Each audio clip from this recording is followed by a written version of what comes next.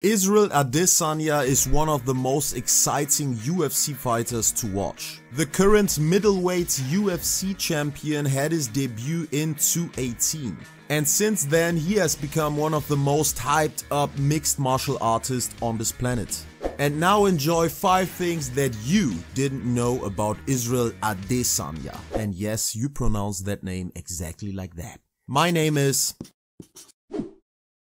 His Death Note reference against Robert Whittaker.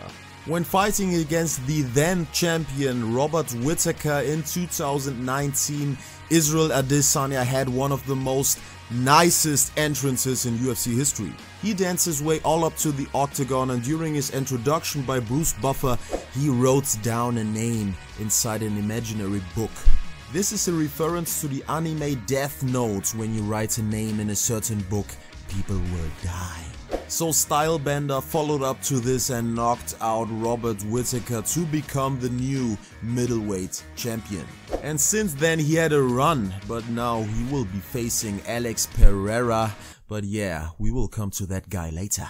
Before starting up all this hype around him, he was actually a professional boxer. His first match was versus Daniel Ammon and he lost by unanimous decision. But after that he went on a 5-fight winning streak to have a professional record of 5-1. Realizing that he had so much more potential, he became a kickboxer, and he started kickboxing actually because of a movie.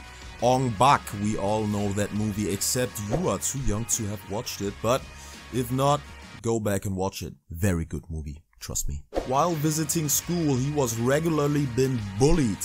That's why he started pursuing a career in mixed martial arts, and I believe every bully that sees him now on TV does not want to hang around him anymore. His only knockout loss comes from the guy he is facing in UFC 281. His name is Alex Pereira. And Alex Pereira fast forwarded to a title shot because of the static around this fight. Adesanya versus Pereira.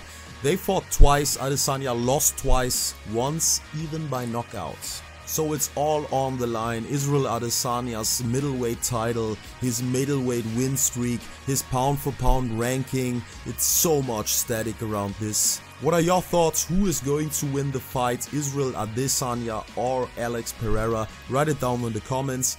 I hope you enjoyed this video. Leave a like, subscribe to my channel and watch this video next. See you next time. Peace!